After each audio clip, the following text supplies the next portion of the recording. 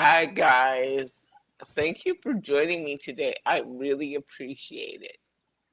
And I will put this up on YouTube later. I just can't right now because my YouTube, I still can't get into my YouTube account. So I'll put this up as soon as I can.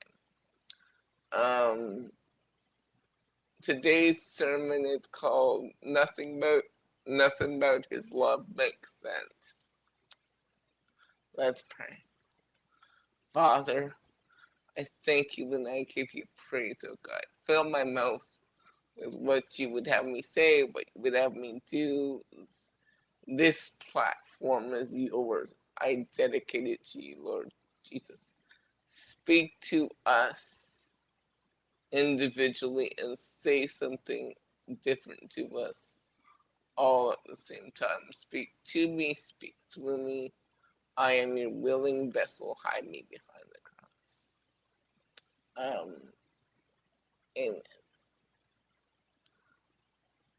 So, guys, I thank you for joining me today. I really appreciate it. Um, this is this sermon is called "Nothing About His Love Makes Sense," um, and that's so true.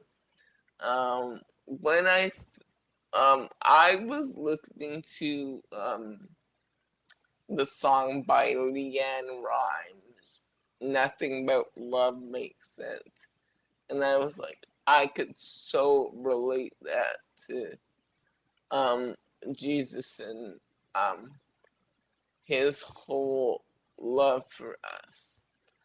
When I think about the Bible and when I think about the concept of God, it just baffles my mind. Like, it doesn't make sense at all. Like, this being from nowhere just created this whole world and in his divine plan just created the whole world in 6 days and is now looking out for all of us, and it doesn't make sense to the human mind. So that's why I don't blame atheists at all for not believing or agnostics for not knowing, because it baffles the mind. And even in the Bible, it says, "Great are the mysteries of God. No one can uncover them." It's just the mystery of God is so great, and it doesn't make sense. And when we think of Jesus, that is even more baffling. You're telling me that this being from nowhere had had what you're calling a son, and that son came down to earth to save the world and died on the cross. So, like, it when you think about it with your human understanding, it doesn't make sense at all. But I'm telling you, it's true. How I know it's true is because not because I grew up a Christian and I grew up believing that. That started it. My parents gave me an awesome foundation. But when I got to understand God for myself, when I got to go through life and understand Him for myself, that's when I understood that it's all true. Like, when I started going through school and and going through life myself. That's why I understood that everything my parents were telling me was true.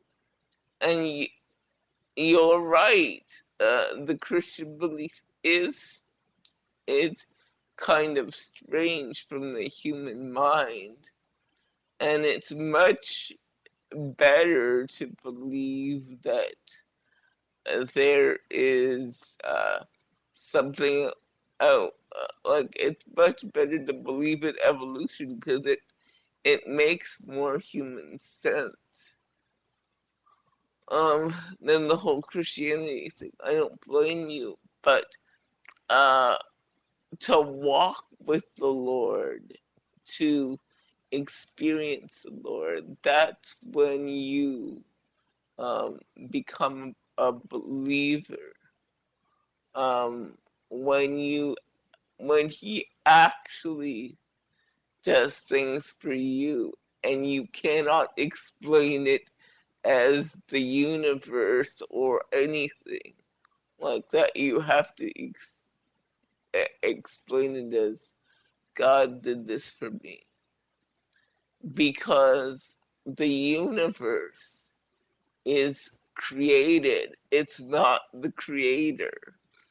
And the reason why people call things the universe is because they don't like attaching a name to it, because there because of the way that Christians have portrayed God, and because of what we've done, Christians, Muslims, and other people in the name of God, people don't like antiquating that to their lives. So calling it the universe for people out there is safer, because calling life or God the universe, okay, you because calling things the universe means, if you say the universe is for me today without saying God is for me today, that means you're wanting God, you're wanting something out there, but you're not but because of what we betrayed, you don't want the God part of it. You just want the good part of it. Because if you acknowledge that it's not just the universe, that it is indeed a being out there, like a being with thoughts and feelings and uh, do's and don'ts, that means you have to be accountable. If you just say it's the universe or the universe is for me, it takes the responsibility or accountability out of it. And you don't have to be kind of, you don't have to be accountable or obedient to anything. Because if it's just a universe, you don't have to obey anything.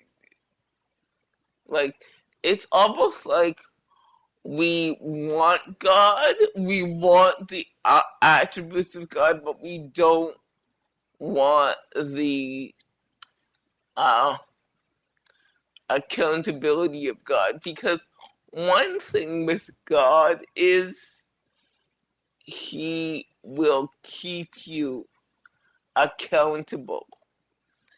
He will keep you accountable to Himself, to His Word, and we don't like being accountable to anyone.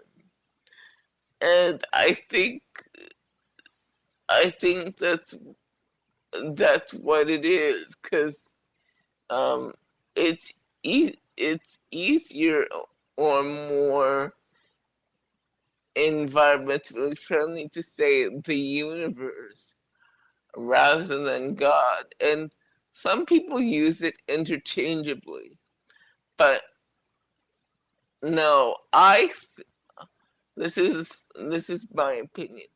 The universe was created by God. The universe is not God. God is a thinking, feeling, loving being who is ready to give everything to you. He's ready to take you through life, to scoop you up in his arms and love you.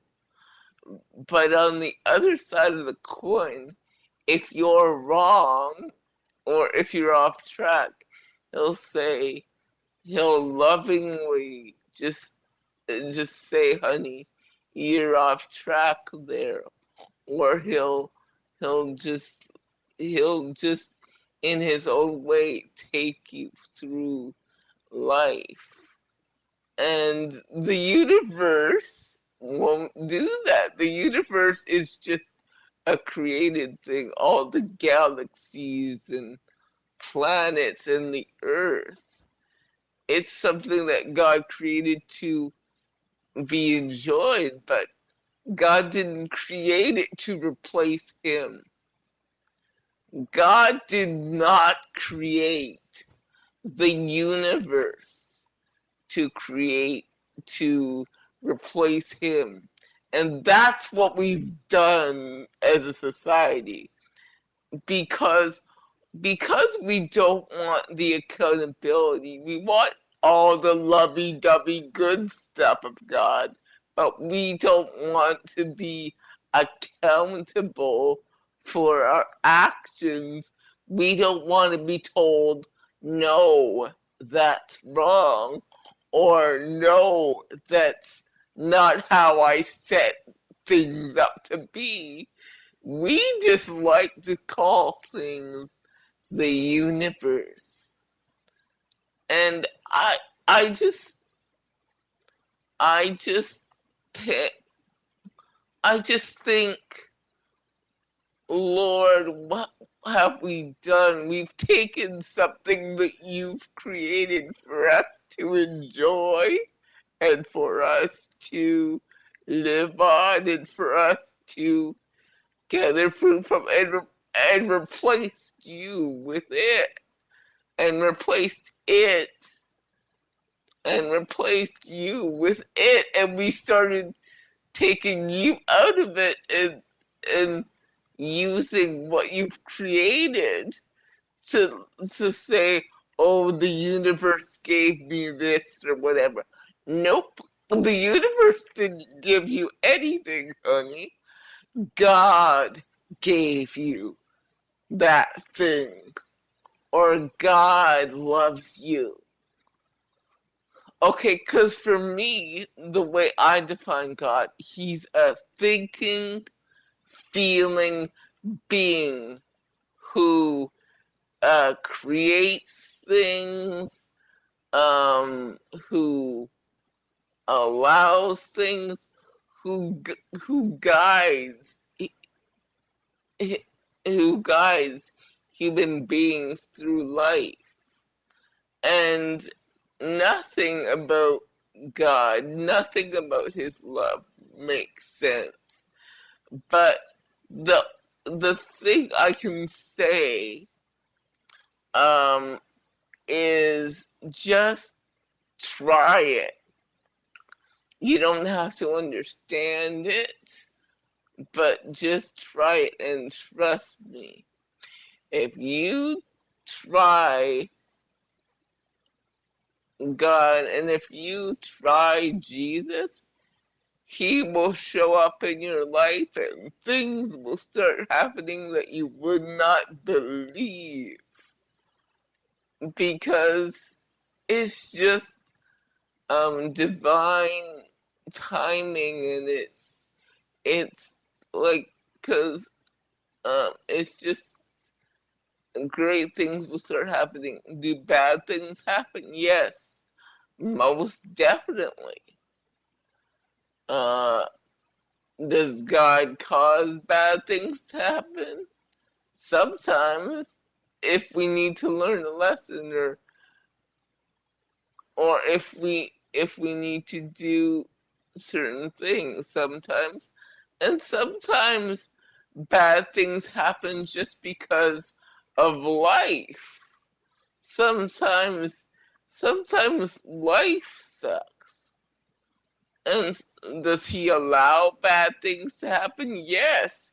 Does he allow kids to die? Yes. Does he allow people to get shot? Yes. Does he allow all these things to happen? Yes. Because he created life. And life is about balance. You cannot have good without bad, and you cannot have bad without good. It's just a balance of life. And yes, we love when good things happen to us, and bad things happen to us, but and we don't like when bad things happen to us, but we've got to remember that in the end, every good thing, every challenging thing, every bad thing, every joyful thing is working out for our good. So it doesn't feel good at the time, but God will use um what God will use what he God will use everything in life, good things, bad things, to grow you. Like, and you say, why do bad things happen to good people? Well, I most times I don't know, but sometimes it's for their growth. Sometimes it's for the growth of their loved ones. Sometimes it's for, see, God knows all. And be, uh, because God is omniscient, all knowing, he just knows everything. So he knows what he's doing. Is life fair all the time? No. No. Is life just all the time? No. But sometimes it's not God that causes it. Sometimes that's just life. And sometimes when life is life, and as they say, it can be really rough. But understand that God, the being that feels, thinks, imagines, um, is there with us. Because going back to Genesis, going back to Genesis, when it says God God breathed into man and he became a living soul. When God breathed into man, it wasn't only the uh, breath, like the physical breath, or whatever they would say. It was God put into us everything that he had. So every emotion, sadness, anger, frustration, every emotion, joy, peace, love, forgiveness, every emotion that he had with his breath became our emotions. And because we have every emotion, and it caused us to become a living soul, that's why we're most like God, because not that we are our God, we're not. But when he breathed into us, he wanted someone to reflect him. So along with his breath, didn't only become like the breath, but along with his breath, we got all his emotions and all his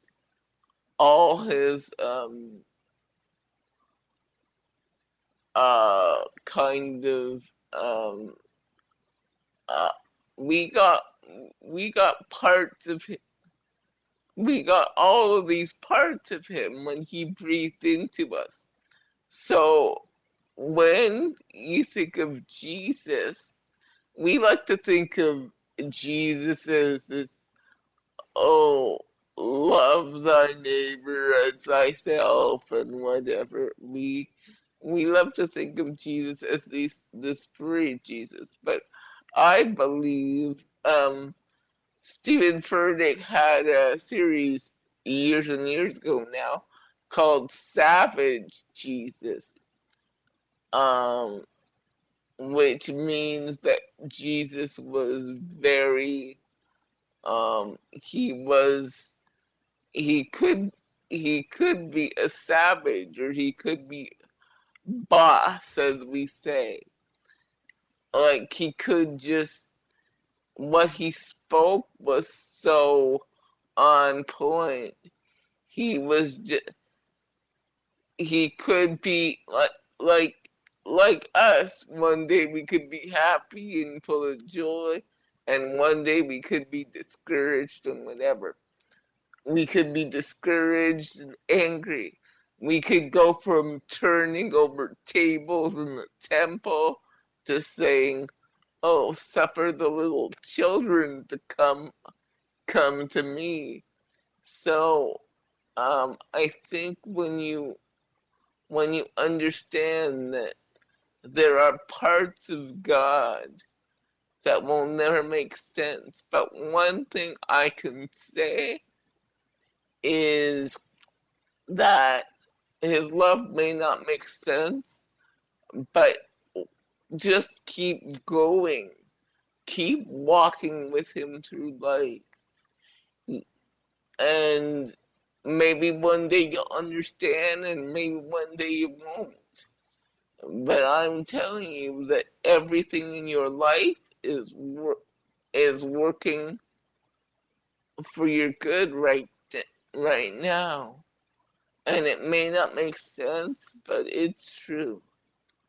And I'm just sent today to tell you that God loves you. It may not make sense. It may not be like something to make sense about, but I'm telling you that it doesn't have to make sense. He loves you, and that's it. Point blank. Period. And I'm not saying um but saying that he loves you doesn't mean you don't have to change some things, or he won't require anything of you.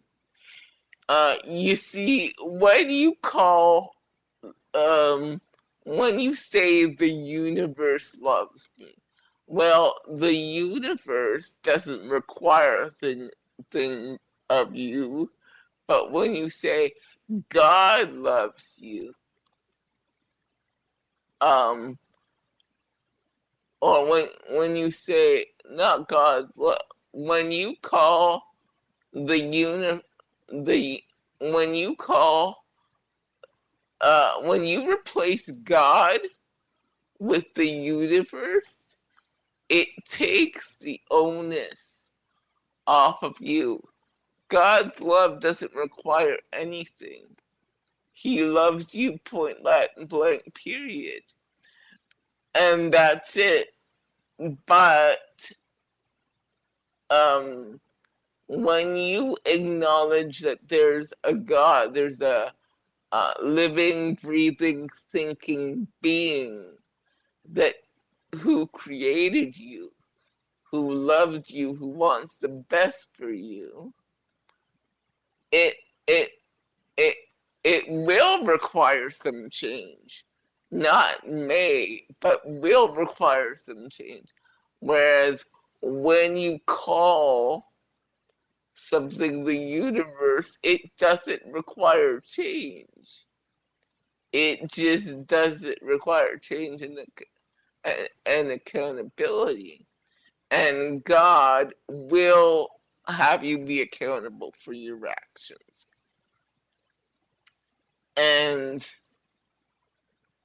And the universe won't, and we don't like to be told what to do. We don't like to be told no.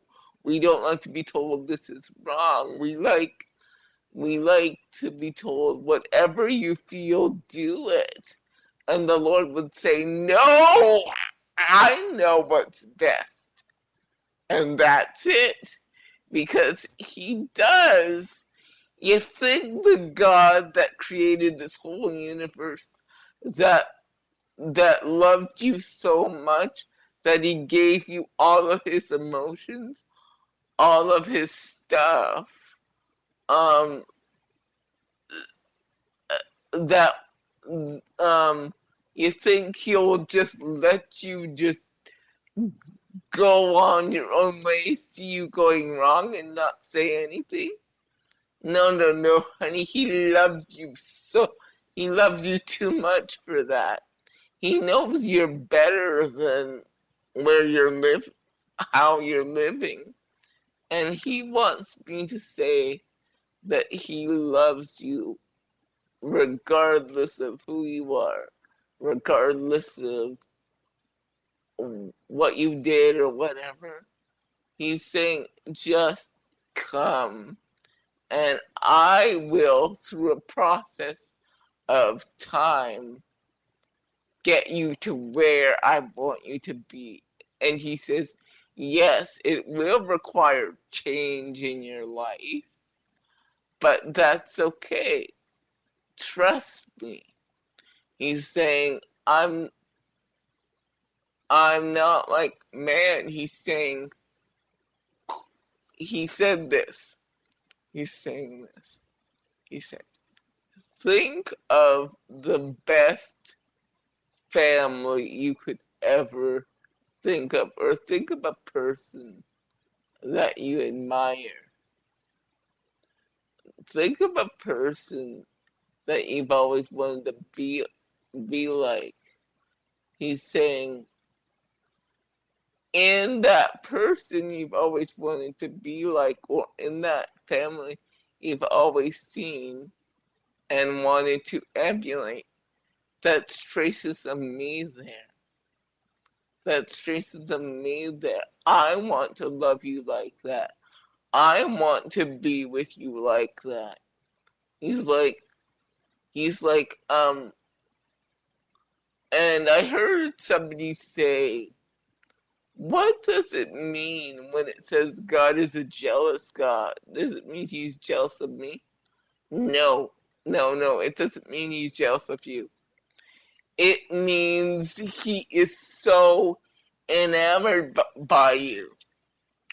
He is upset. He is so obsessed with you. I read a lot of I read a lot of romance novels, what they call romance novels, but arguably they're not romance novels. They're actually uh, something else. But I read a lot of novels where men are obsessed with the women that they are in love with, and they just have to be around those women. And God's giving me a picture of that's how He feels about you. He's obsessed with you. He loves you. He doesn't want to control you. He wants to be with you. He wants to go. He wants to offer protection to you. He wants to be a part of your life. I wish, this is my earnest prayer, I wish people would take the Christian mask down and just let God be a part of their whole lives. It's just amazing when I think about it, how God just wants to walk with, talk with, give instruction on people's whole life. And God wants to enter people's whole life. And um, we say often when we talk about what we call salvation, which just means asking Jesus, uh, what we call uh, asking Jesus. We say a lot, um, the Lord of your life. And I was thinking of that term. I said, well, sometimes you ask for Jesus to come into your life, but he's not the Lord of your life. See, the Lord of your life, when you talk about the Lord of a nation or the king of a nation or whatever, it's the leader. I think of a leader because, so when you think of King Charles, um, or yeah, King Charles or Prince William, or you know, not Prince William, or the Prince of Wales, I think he is now. You think of a leader. So, and way back in ancient uh, Eng- England, there were lords and there were ladies and everything, and they were the leaders of this nation. So when he said, when we say he is the King of Kings, Lord of Lords, those are not just Christian terms. But what we're saying is basically he is the leader of the world. We're saying he is leader. He is above King Charles and any king you could think of. We're saying that he's above all the lords of England, past, present, and future. We're saying he's above all that. But while being above all that, he still wants to be very personal to you. He's not a distant God. He wants to walk with you in every part of your life. He wants to raise your kids with you. He wants to make sure you have money in your bank. He'll guide your finances. He'll guide you to the right people that you need to have the kind of life that he's created for you if you would just let him in. Uh, and I'm not saying Jesus come into my heart. That's the first step. But he's saying he wants to be Lord of your life, not just he wants to know you, not just know about you. Like, to tell you the truth, I know about Justin Timberlake. I can tell you he was born he was born January 31st, 1981. I can tell you that he has a son, Silas. He's married to Jessica Biel Timberlake. I could tell you all of that. I know about him, but I don't really know him. I don't really know him. And that's the problem uh, with some people. They know about God, they even pray to God, but they don't really know Him. When the Bible says to know, it talks about being intimate. God wants to be intimate with you. The only thing that the only way that any of this makes sense is through intimacy. And God wants to be intimate with His children. God wants to know His children. And through intimacy, into me you see, He wants to see into you, and He wants to let you see into Him. He wants you to tell Him all your secret, all your secrets, and He wants to share His secrets with you. So it's like a real intimate relationship. See, I think we've confused intimacy with sex. Sex is not intimacy. Sex can be a physical manifestation of intimacy, but uh, intimacy starts before sex. You know, people can be married and have sex, but not be intimate. You can you could have sex with someone and not be intimate with them. Uh, like you could have the physical act of sex with someone and not be intimate with them, and you could have intimacy without sex. But when you have both together, it's it's explosive. And so the Lord wants to so be intimate with you.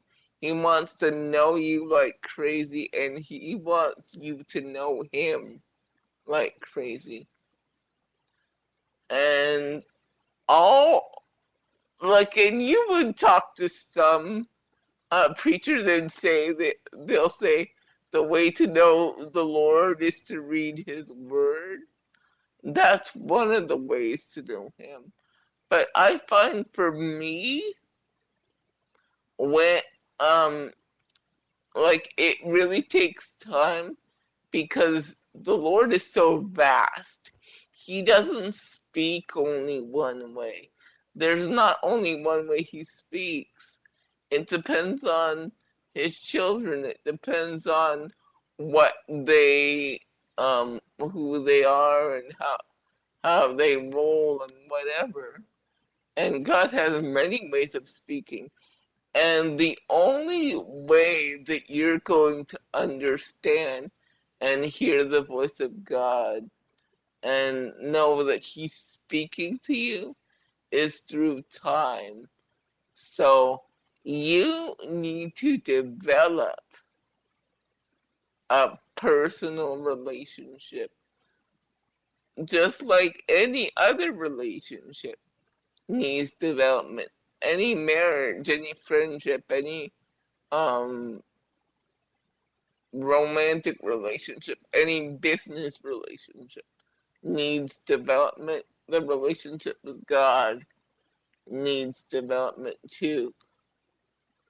And it requires talking to God, and it requires spending time with the Lord and developing your rhythm with Him, like I've said several times. And everybody's rhythm with the Lord is different, and it it depends on where He's taking you and how you roll and whatever. And nobody's relationship with the Lord is the same. And you will know whether you're in relationship with the Lord or not. And when you're in real relationship with the Lord, you'll know if something is true or not true. because it'll resonate with your spirit, and it will just jive with you because of the relationship you have with him. And I think that many Christians don't have a real relationship with God. They have a Sunday visiting thing, or maybe they pray before they leave the house, and they call that a relationship with God. But He wants to walk with you, talk with you, solve problems with you, come up with strategy for wherever you're working or whatever you're doing in your life. He wants to do that with you. He wants to be in your daily in your day. He wants to be on your daily grind with you. He wants to help you through situations. He wants to be there with you when you're raising your kids or, having issues. Not only just calling on him when you have issues, he wants to be there in the happy moments too. He wants to be there when you're watching Netflix. He wants to do all that kind of stuff with you. And it's totally awesome when you're in that kind of relationship with Jesus. With Jesus. Thank you, Lord, for your for your love. And thank you, Lord, for teaching us. Thank you, Lord, for explaining things to us. Thank you, Lord, for uh, ex- explaining the difference between um, uh, the universe and God. Lord, thank you for teaching us today. We bless you. We love you. We bless you. We love you and give you praise. In the name of Jesus. Amen.